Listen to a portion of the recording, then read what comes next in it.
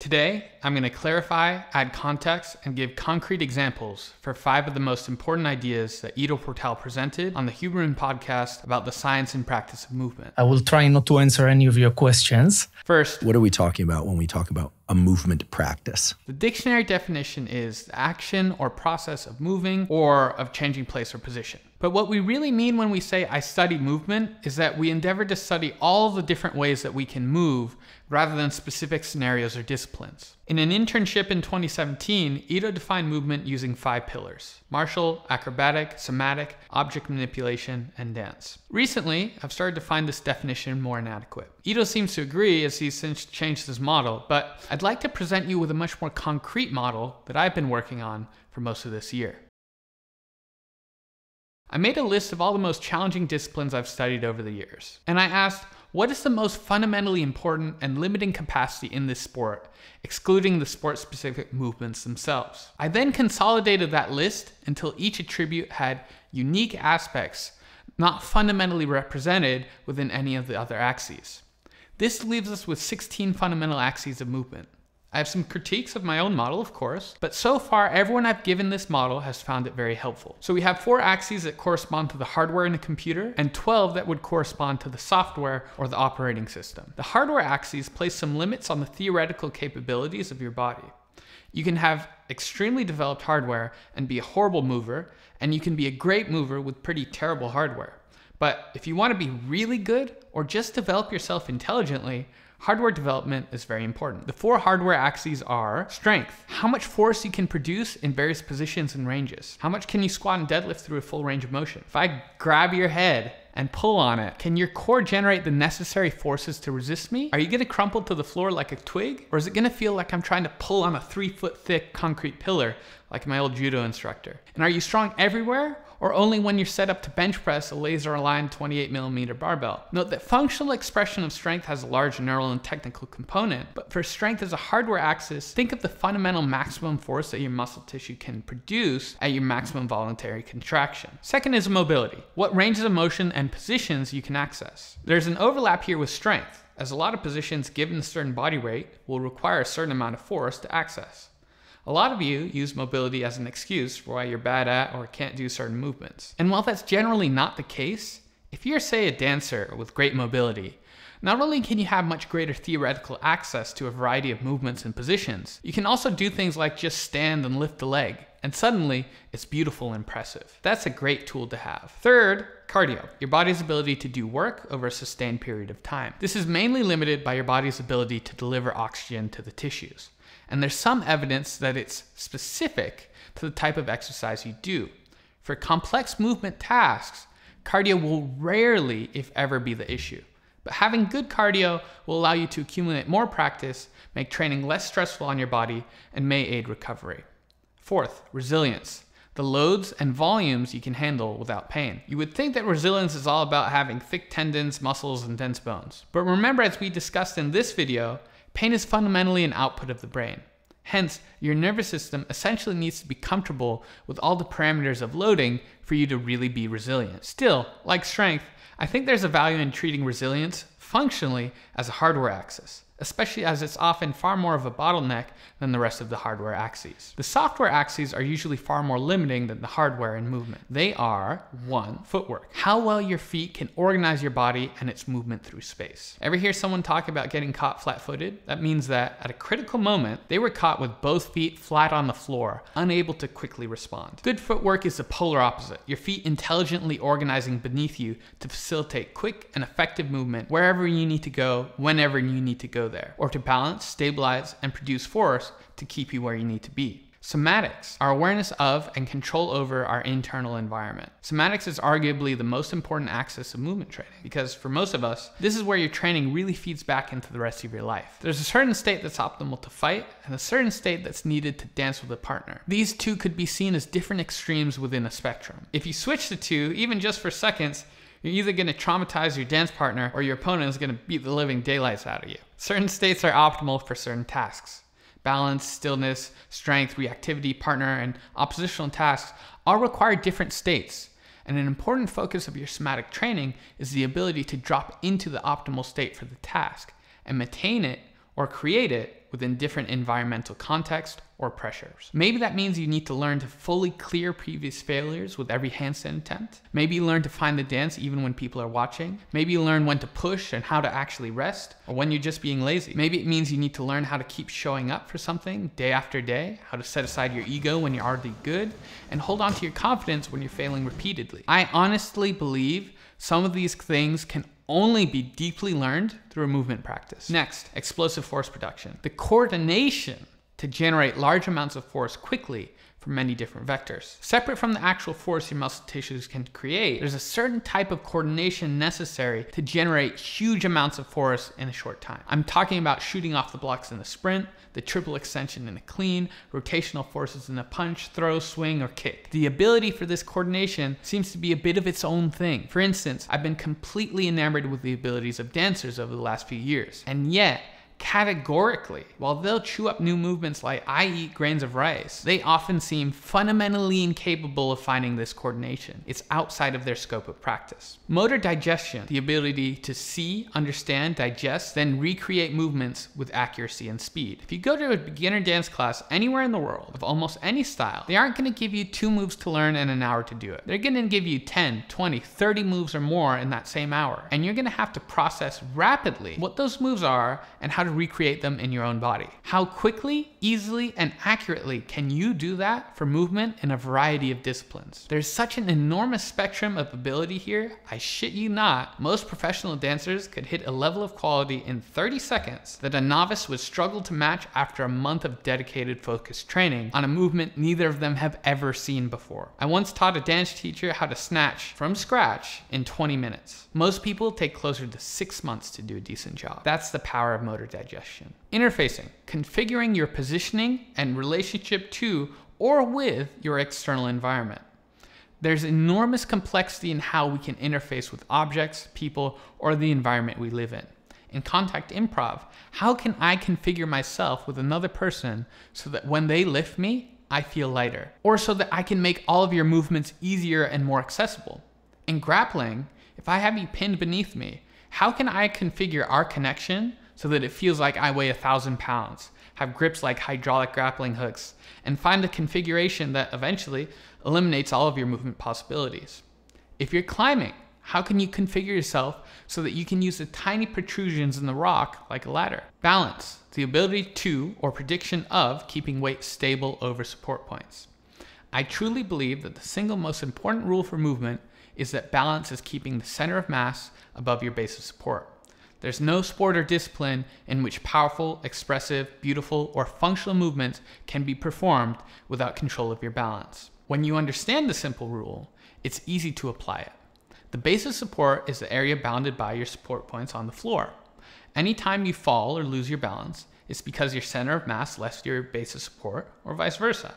So in something like hand balancing, where your base of support is fixed, it's all about rebalancing so that you can keep the center of mass within that fixed base. Or in something like slacklining, where the base of support can move, now you need to find a way to keep the base of support stable under the center of mass.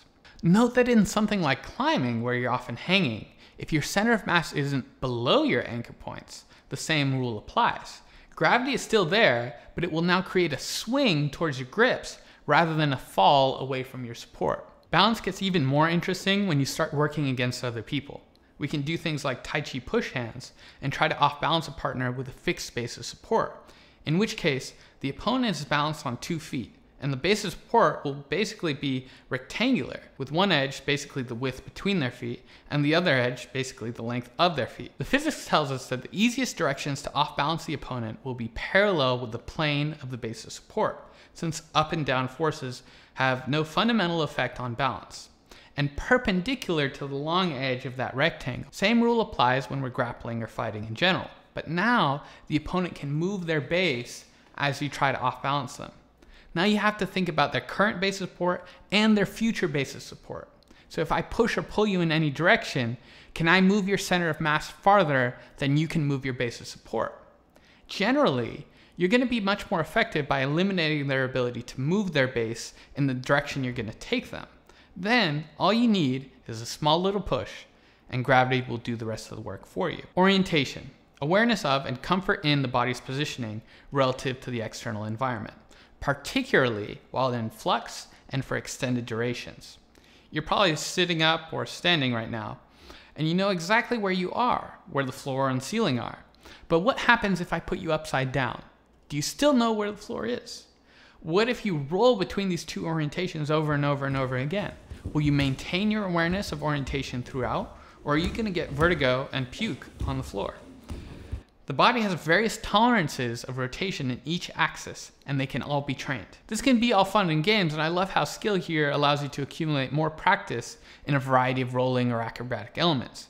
But if you've had a serious concussion, it's suddenly not so funny anymore. And if you're working on adding twists to your double backflip, maybe it's a matter of life and death that you know where the floor is, even with such an insane change in orientation. Remember when Simone Biles got the twisties years back and everyone was furious about how she took a few events off? That was exactly this. And I'd love to see any of those keyboard warriors doing a triple twisting double backflip. Musicality, the ability to sense and express the characteristics of music, particularly rhythm, through movement and vice versa. Everyone knows someone with no rhythm. We often associate that with footwork and dance, but rhythm can be found everywhere. Can you control the rhythm of a boxing match and break it when and how you choose? When you have a pattern, can you double the rhythm or cut it in half? Can you compartmentalize it and have different parts of the body running different rhythms? There's a more abstract quality to musicality as well. Can you express a song through your movement? Not just the rhythm, but the sentiment and emotionality. This is bidirectional as well. Often certain sounds and vocalizations can be very helpful to the learning and performance of movement. Go to any dance class and you'll hear an assortment of various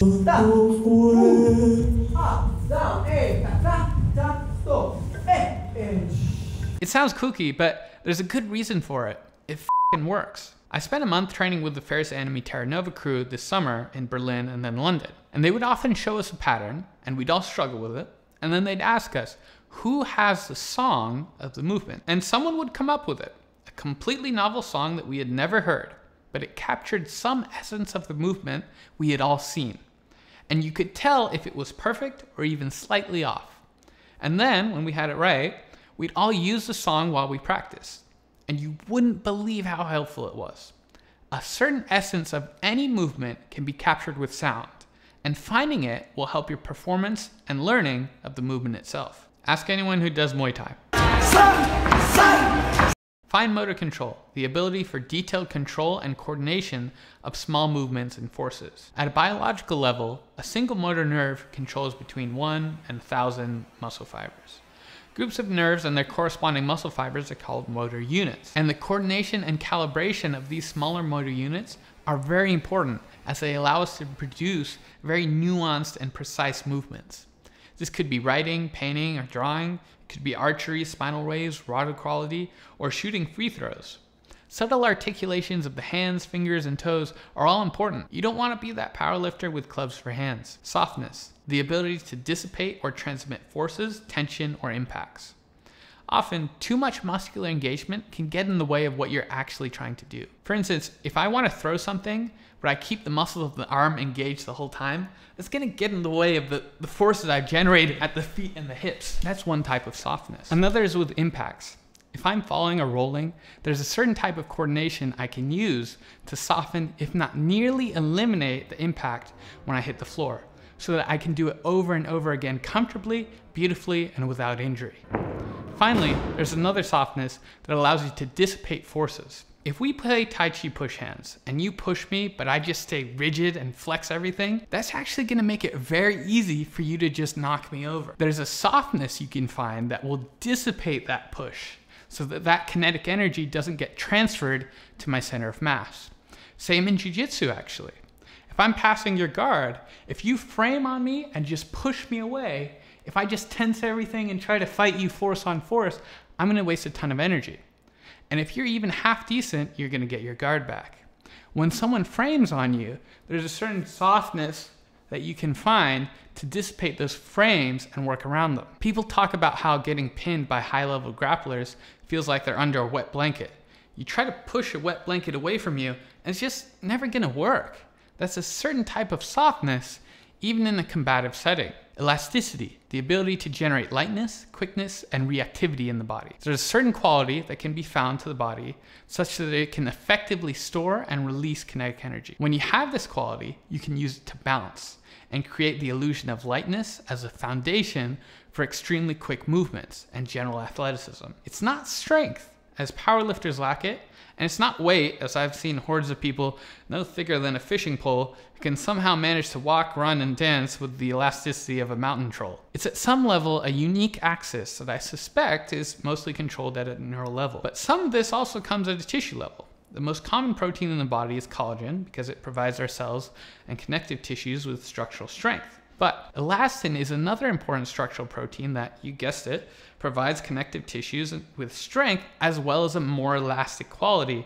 And we know as we get older, the ratio of elastin to collagen in our tissues tends to decrease. And this may be one reason why people tend to lose this elastic quality as they get older. A lot of this may have to do with the stretch shortening cycle as well, but we won't get into that much here. Finally, research.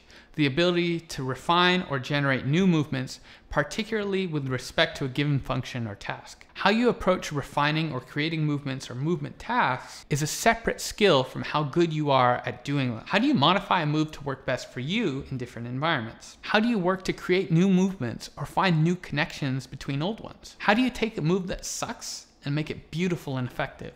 As you can imagine, just like motor digestion, this is an extremely important meta skill, and hence, I like to have people start developing it even from day one. Simple example, find as many ways as you can to get to the floor from standing. In every field, there are people who reach an incredible level by copying the exact prescription of those who came before them. And there are those who innovate and create new material.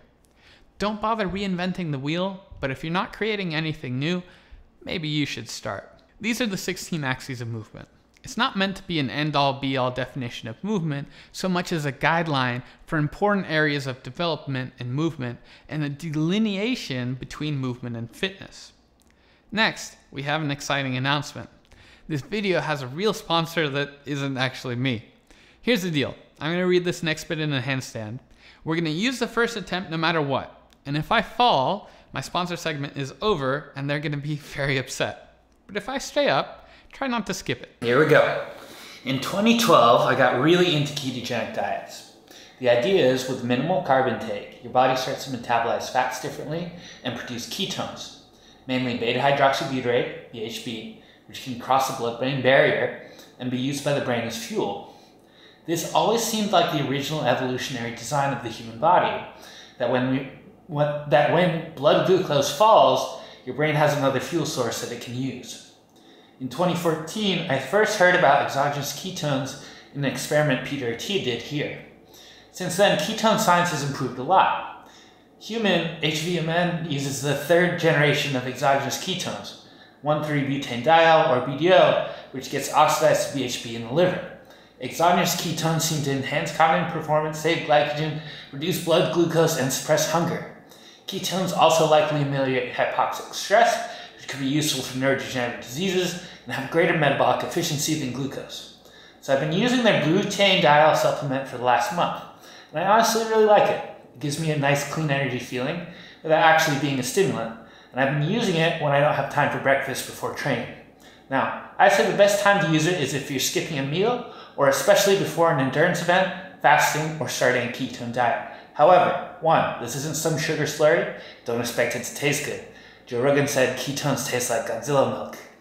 2, please don't use this to replace meals. It's a supplement, not food. 3, your body should naturally produce ketones, but I wouldn't recommend consuming large amounts regularly long term. 4, it's acidic, so my mom would kill me if I don't tell you to brush your teeth after having it. See if it feels helpful, don't abuse it, and let me know your honest experience. Use promo code Bren for 20% off, but you have to spell my name right. Back to the movement.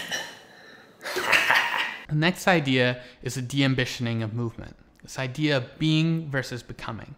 To date, this is one of the most important life lessons I've gotten from the movement practice. So in April 2019, I'm in Thailand at movement camp. I'm doing some contact improv tasks with my friend Tanner.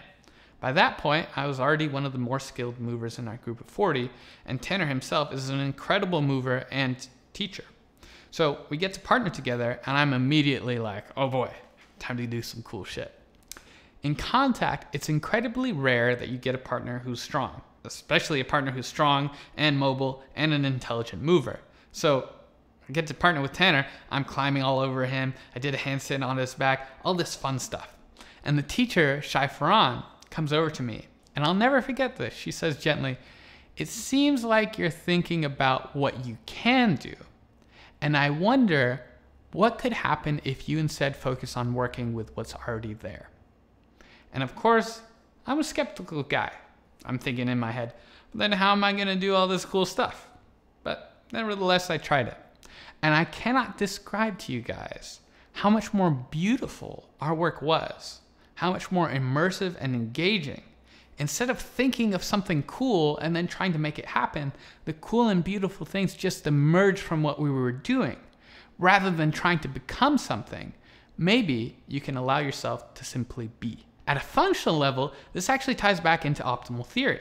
As you guys remember from this video, optimal theory is all about focus on task goal. Let's remove the word goal for a second. And basically, optimal theory says our performance and learning of a task will increase with anything that will increase our focus on the task and decrease with anything that subtracts from it. Here's the thing. We have limited attentional resources. And actually, thinking about what you could or should be doing while you're doing the task actually detracts from the attention and focus allocated to that task, and hence your performance and learning of it. So it's this beautiful paradox. If you don't care about the task, you're not going to do or care about it, so of course your performance will be zero. But if you care too much about the task, you might start thinking about what you want to do. And any attention you allocate towards what you should or could be doing to perform better during the task will actually make you perform worse and learn slower. So this paradoxical idea of the de-ambitioning of movement is that if you want to actually perform your best, you have to actually release your ambition of what you want to do and instead be fully immersed in the task and what's actually there happening around you. But that's just while you're doing a movement. On a wider scale, this starts to touch on the Buddhist philosophy. Attachment is the root of all suffering. So, if we can cultivate this emptiness, lack of attachment and ambition, maybe we can live happier, better lives. Or maybe you find yourself in a deep depression because nothing matters anyway and we're all going to die. In the myth of Sisyphus, the author Albert Camus finds a balance here that I personally really resonate with. He compares what he calls the absurdity of life to Sisyphus, who is cursed to endlessly push a boulder up the mountain, only to see it roll down and have to start over and over and over again. Why should we develop our skills, our bodies, our movement, our relationships, our lives, when we will ultimately lose everything and die? But Camus concludes that actually the struggle itself is enough to fill a man's heart.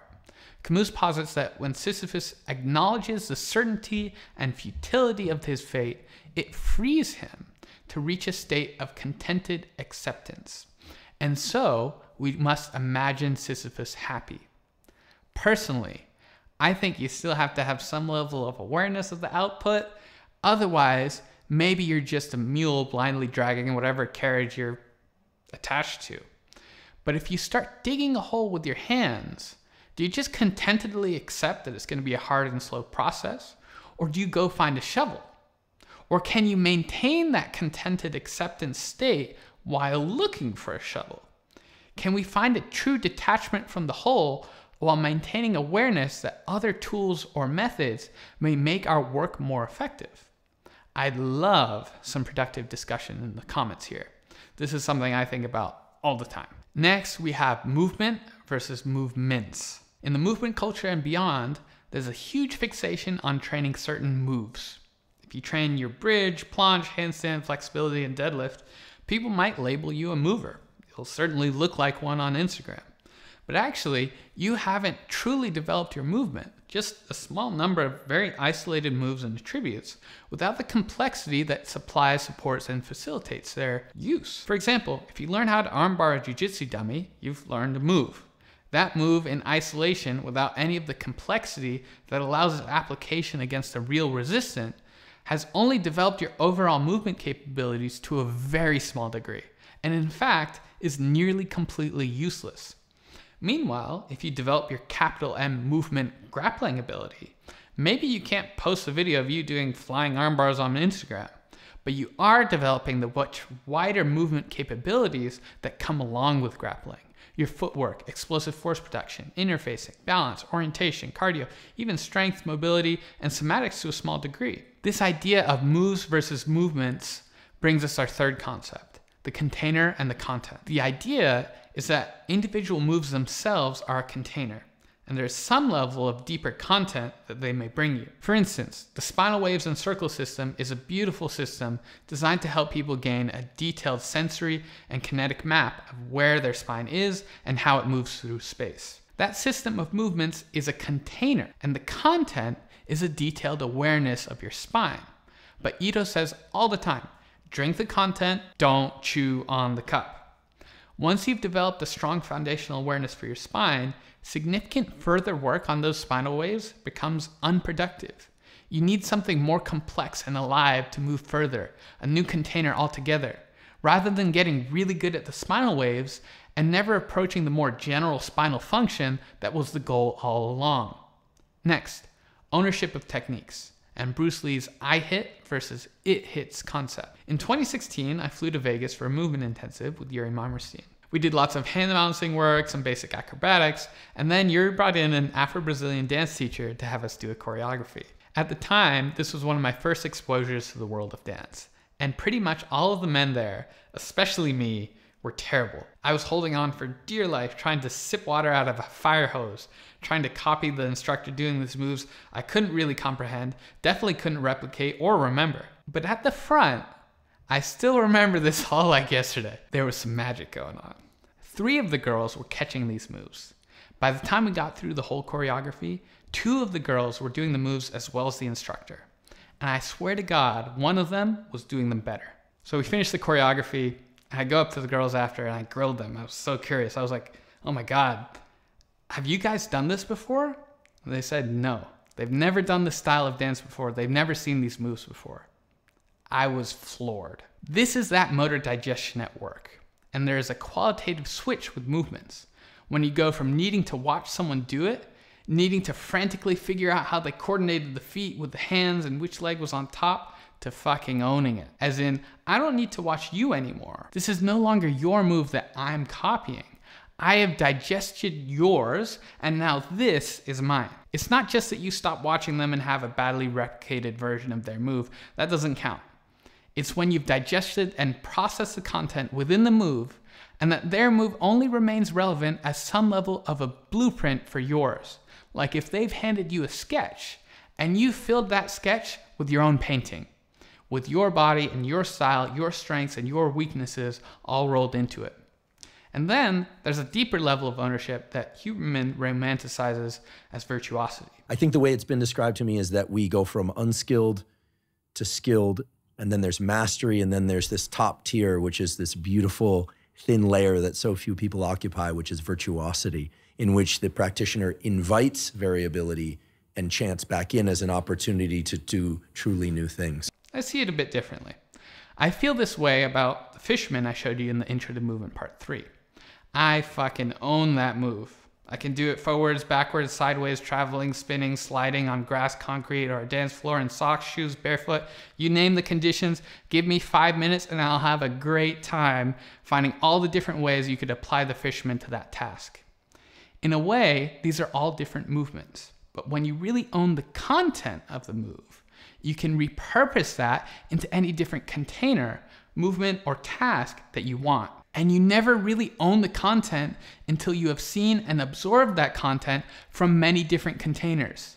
For instance, if you do house dance, it's pretty incredibly demanding of footwork, but you don't really own footwork, you own house dance footwork. And it's not until you understand footwork in, say, house dance and team sports and boxing and grappling and all the dramatically different utilization of footwork within those disciplines that you start to understand what footwork itself really is outside of the specific containers you've been exposed to. Now, back to Bruce Lee's it hits. I would say most people have reasonable ownership over walking forwards in straight lines. Walking itself is an incredibly complex movement. So if I were to list off the sequence of even gross muscle and joint actions that you have to take just to walk and tell you to perform them in sequence, it would cripple your ability to walk well. Optimal theory strikes again. Those internal focus cues, or even just thinking about what your body is doing or needs to do to walk, removes your focus on the task and hence decreases your performance in learning. So instead of forcing yourself to shift weight, extend the knee, ankle, lift foot, place foot on the floor, etc., in a manner of speaking, you simply allow the walk to happen. So when Bruce Lee says, "I do not hit," it hits all by itself, this is what he means. When you own a technique, you don't need or have to force it to happen. You can simply allow your body to do it. And by doing this, you'll actually do a better job. Finally, what are movement sleeves? This is a concept that Ido taught at Movement Camp in 2019, and it's a powerful one that I use and refer to often. Remember the fisherman example that I gave from earlier, where I said I could do it, quote, forwards, backwards, sideways, traveling, spinning, sliding on grass, concrete, and on a dance floor in socks, shoes, or barefoot? These are all different movement patterns. Even doing the fisherman on concrete versus floor can really change what you can do or not do. But we can fit them all within the wider scope of something we call a movement sleeve, which is a wider concept of not the specific movement pattern, but the general concept of what makes any variation of the fisherman still a fisherman. In this video, we worked with conditioning the entire movement sleeve of the squat. No matter how we had our feet placed on the floor, what the partner put in our way, or even if they lifted one of our legs, we could still do some version of a squat, something that fits within that movement sleeve of a squat. That's the movement sleeve. Final disclaimer, I'm not Ido. I'm not claiming to be presenting any of his ideas. Rather, this is my interpretation based on years I've spent teaching, studying the work, and the science itself, and with him and many other movement teachers. If you really want to hear Ido's ideas from Ido's perspective, don't bother with me, listen to Ido. If you want to hear more from my perspective, check out my Intro to Movement series here, our channel memberships, or come train with me in San Francisco. Have a great day.